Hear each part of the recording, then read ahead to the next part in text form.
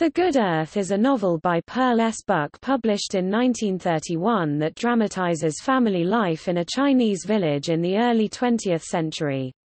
It is the first book in a trilogy that includes Sons 1932 and A House Divided 1935. It was the best-selling novel in the United States in both 1931 and 1932, won the Pulitzer Prize for Fiction in 1932, and was influential in Buck's winning the Nobel Prize for Literature in 1938. Buck, who grew up in China as the daughter of missionaries, wrote the book while living in China and drew on her first-hand observation of Chinese village life. The realistic and sympathetic depiction of the farmer Wang Lung and his wife O-Lan helped prepare Americans of the 1930s to consider Chinese as allies in the coming war with Japan. The novel was included in Life magazine's list of the 100 outstanding books of 1924 to 1944. In 2004, the book returned to the bestseller list when chosen by the television host Oprah Winfrey for Oprah's Book Club. A Broadway stage adaptation was produced by the Theatre Guild in 1932, written by the father and son playwriting team of Owen and Donald Davis, but critics gave a poor reception, and it ran only 56 performances. However, the 1937 film, The Good Earth, which was based on the stage version, was more successful.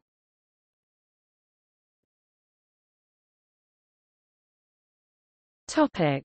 Plot. The story begins on Wang Lung's wedding day and follows the rise and fall of his fortunes. The House of Huang, a family of wealthy landowners, lives in the nearby town, where Wang Lung's future wife, O-Lan, lives as a slave. However, the House of Huang slowly declines due to opium use, frequent spending, uncontrolled borrowing and a general unwillingness to work. Meanwhile, Wang Lung, through his own hard work and the skill and hard work of his wife, O-Lan, slowly earns enough money to buy land from the Huang family, piece by piece. O-Lan delivers 3 sons and 3 daughters. The first daughter becomes mentally handicapped as a result of severe malnutrition brought on by famine.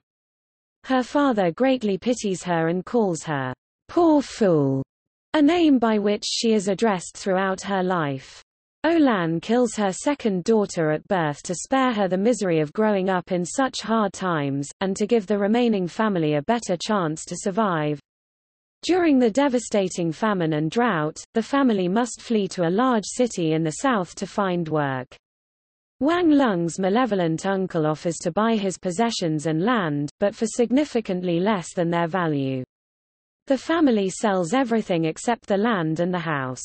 Wang Lung then faces the long journey south, contemplating how the family will survive walking, when he discovers that the firewagon, the Chinese word for the newly built train, takes people south for a fee. In the city, O-Lan and the children beg while Wang Lung pulls a rickshaw.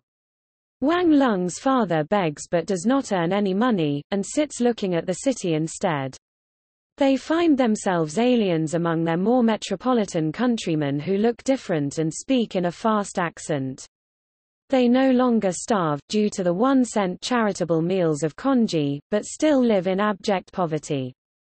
Wang Lung longs to return to his land. When armies approach the city, he can only work at night hauling merchandise out of fear of being conscripted. One time, his son brings home stolen meat. Furious, Wang Lung throws the meat on the ground, not wanting his sons to grow up as thieves. O-Lan, however, calmly picks up the meat and cooks it. When a food riot erupts, Wang Lung is swept up in a mob that is looting a rich man's house and corners the man himself, who fears for his life and gives Wang Lung all his money in order to buy his safety. Meanwhile, O-Lan finds jewels in a hiding place in another house and hides them between her breasts. Wang Lung uses this money to bring the family home, buy a new ox and farm tools, and hire servants to work the land for him.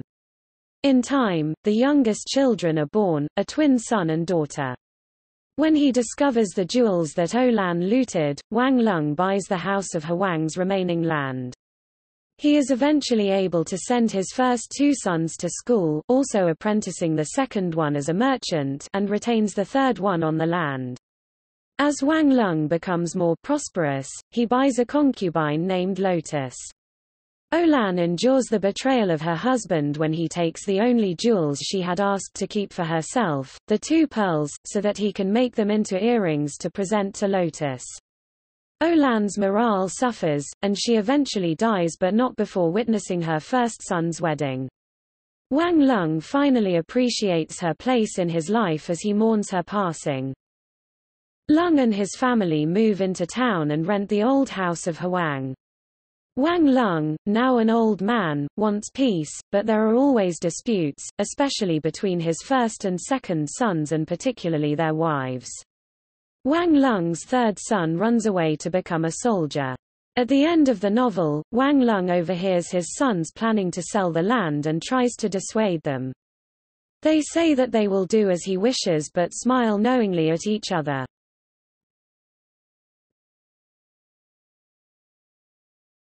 Topic: Characters.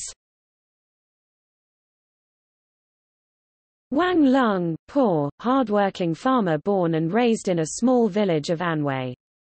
He is the protagonist of the story and suffers hardships as he accumulates wealth and the outward signs of success. He has a strong sense of morality and adheres to Chinese traditions such as filial piety and duty to family. He believes that the land is the source of his happiness and wealth. By the end of his life he has become a very successful man and possesses a large plot of land which he buys from the house of Hwang. As his lifestyle changes, he begins to indulge in the pleasures his wealth can buy. He purchases a concubine named Lotus. In pinyin, Wang's name is written Wang Long. Wang is likely to be the common surname Wang, represented by the character Wang. O-Lan, first wife, formerly a slave in the house of Hwang.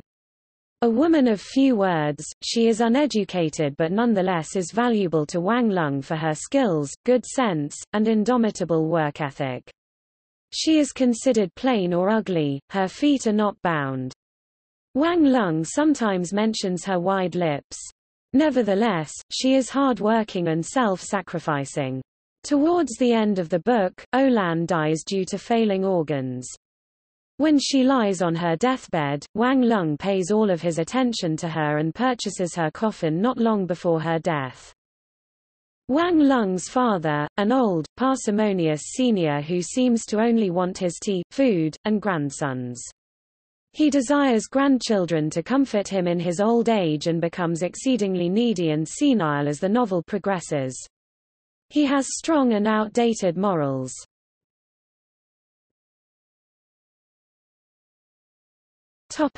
Wang Lung and O-Lan's children.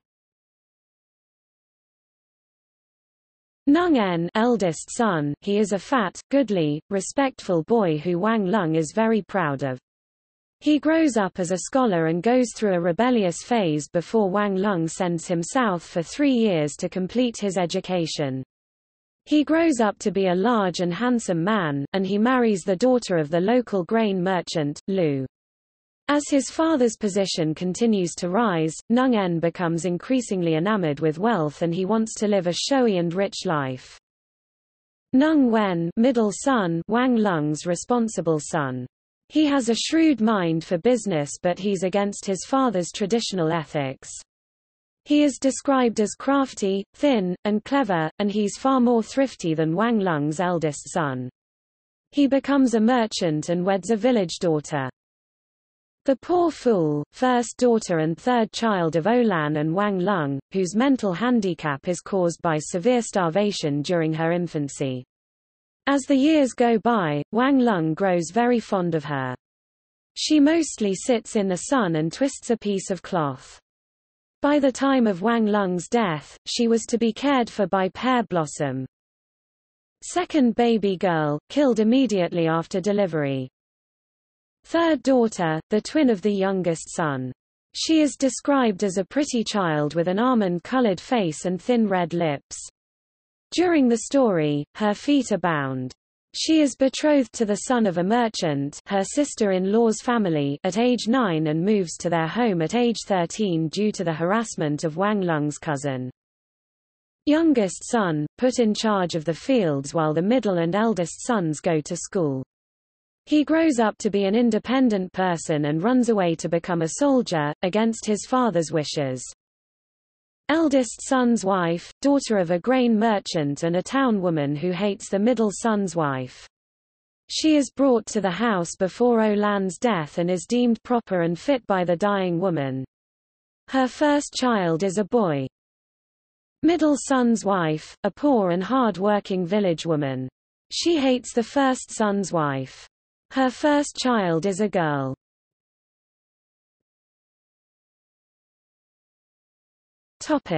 Wang Lung's concubines and servants. Lotus Flower, much spoiled concubine and former prostitute. Eventually becomes old, fat, and less pretty from the tobacco and fattening foods.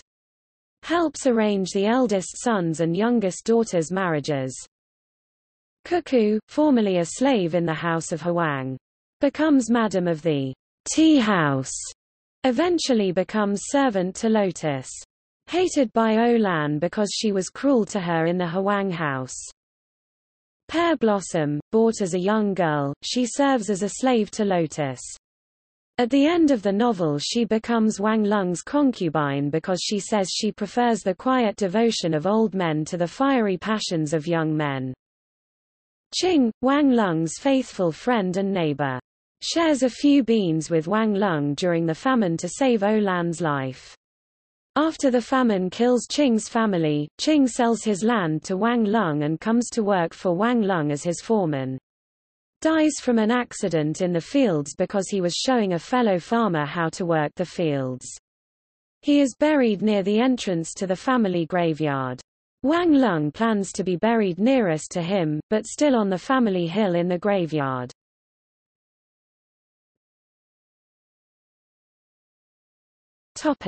Extended family.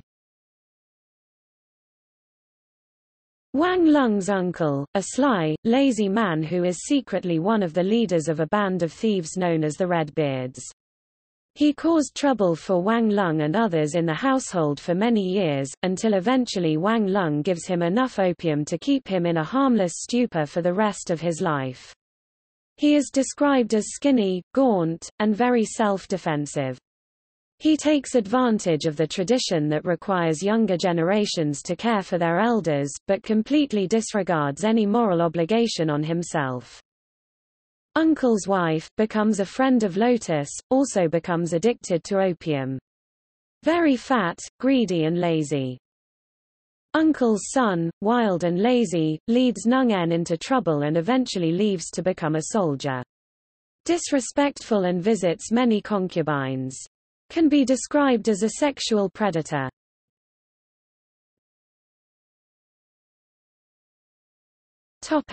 Chronology. The novel is set in a timeless China and provides no explicit dates. There are, however, references to events that provide an approximate time frame, such as introduction of railroads and the 1911 revolution.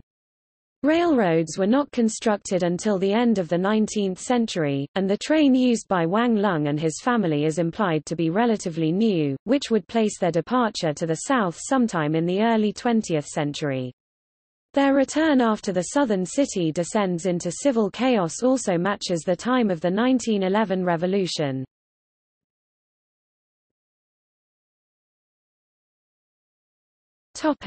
Political influence. Some scholars have seen the Good Earth as creating sympathy for China in the oncoming war with Japan. If China had not captured the American imagination, said one, it might just have been possible to work out a more satisfactory Far Eastern policy. But such works as the Good Earth, infused with an understandable compassion for the suffering Chinese, did little to inform Americans about their limited options in Asia. The diplomatic historian Walter Lefebvre, however, although he agrees that Americans grew enamored of heroic Chinese portrayed by writers such as Buck, concluded that these views of China did not shape U.S. policy after 1937. If they had, Americans would have been fighting in Asia long before 1941. The Columbia University political scientist Andrew J. Nathan praised Hilary Sperling's book Pearl Buck in China, Journey to the Good Earth, saying that it should move readers to rediscover Buck's work as a source of insight into both revolutionary China and the United States' interactions with it. Sperling observes that Buck was the daughter of American missionaries and defends the book against charges that it is simply a collection of racist stereotypes. In her view, Buck delves deeply into the lives of the Chinese poor and opposed religious fundamentalism, racial prejudice, gender oppression, sexual repression, and discrimination against the disabled. Peripatetic manuscript. Buck wrote the novel in Nanjing, spending mornings in the attic of her university house to complete the manuscript in 1 year ca. 1929. In 1952, the typed manuscript and several other papers belonging to Buck were placed on display at the Museum of the American Academy of Arts and Letters in New York. It disappeared after the exhibit, and in a memoir 1966, Buck is said to have written, "The devil has it. I simply cannot remember what I did with that manuscript." After Buck died in 1973, her heirs reported it stolen. It finally turned up at Freeman's Auctioneers and Appraisers in Philadelphia around 2007 when it was brought in for consignment. The FBI were notified and it was handed over by the consignor.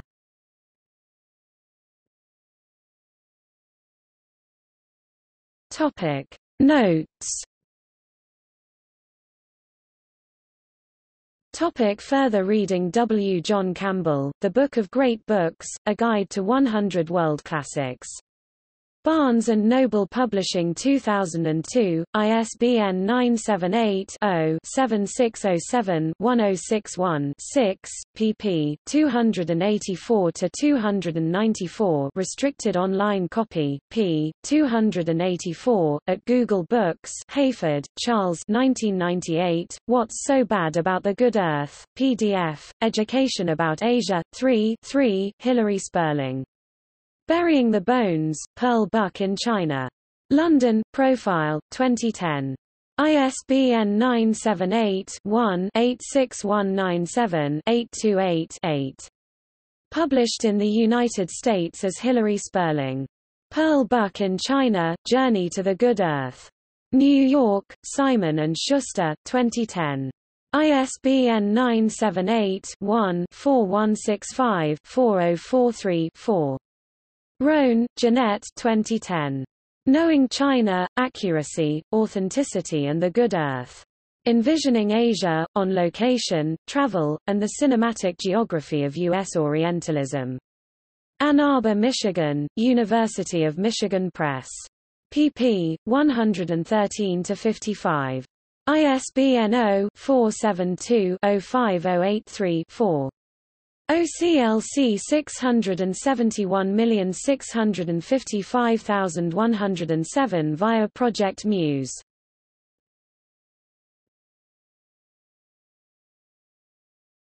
Topic: External links. A Guide to Pearl S. Buck's The Good Earth, Asia for Educators, Columbia University.